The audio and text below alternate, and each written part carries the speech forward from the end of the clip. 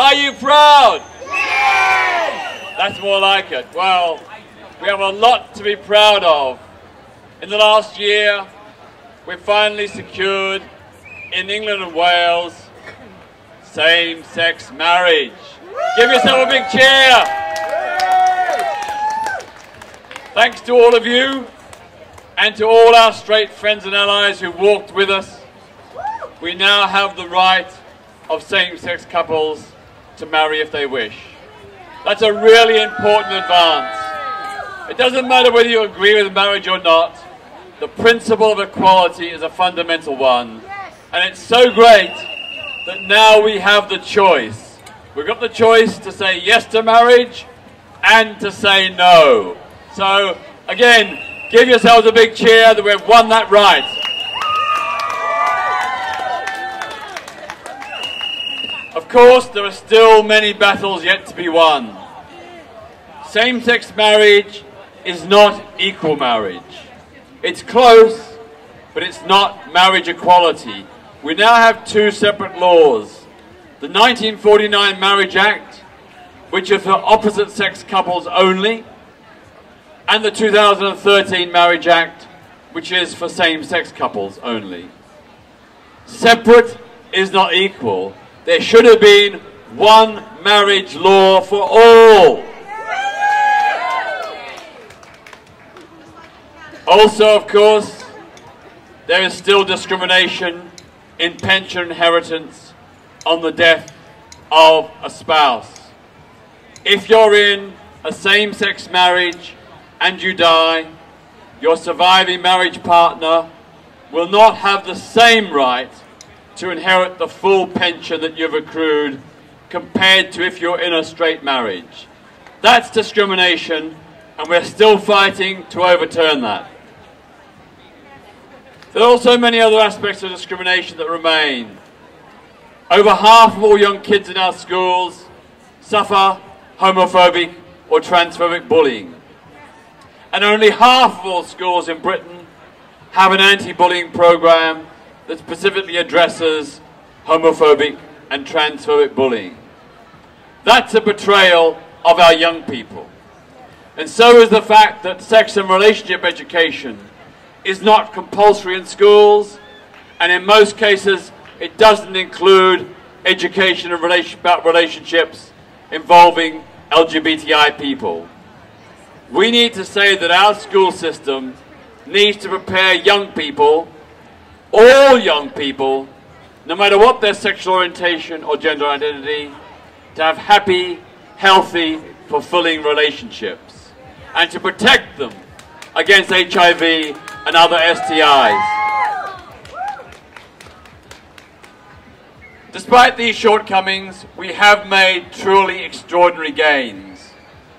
Until 1999, Britain had by volume the largest number of anti-gay laws of any country in the world.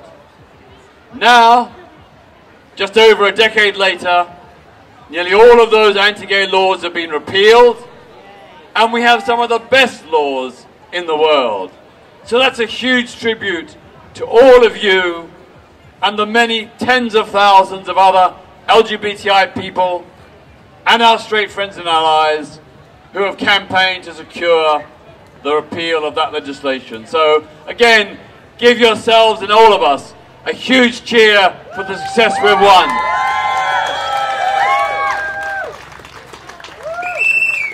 Across the world, sadly, the battle is much harder and is going to take much longer. Right now in Glasgow, they're hosting the Commonwealth Games. Yet as we all know, 42 of the 53 Commonwealth member states criminalise same-sex relationships in all circumstances, even between consenting adults in private. And the penalties range from around about 10 years imprisonment right up to life imprisonment, and even in Nigeria and Pakistan, the possibility of execution. That is a truly grave blot on the conscience of the Commonwealth, whose charter pledges equality and human rights for every Commonwealth citizen. So we've got a huge battle on our hands to win equality within the Commonwealth. And I might add that of the nearly 80 countries in the world that still criminalise same-sex relationships, more than half of them, 42, are members of the Commonwealth. We need to say loud and clear, you have signed the Commonwealth Charter. You have pledged to ensure equality for all. Now we expect you to honour it. And we stand in solidarity with all those people in Commonwealth countries where the law does criminalise us. We stand in solidarity with those people, LGBTI and straight, who are working bravely and courageously to change those laws. We stand in solidarity with their struggle for LGBTI freedom.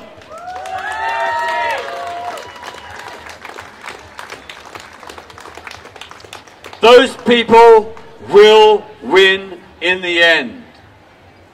Queer freedom has been long delayed, but it cannot be denied. Love will triumph in the end. That's our message. Our message is that love will triumph in the end.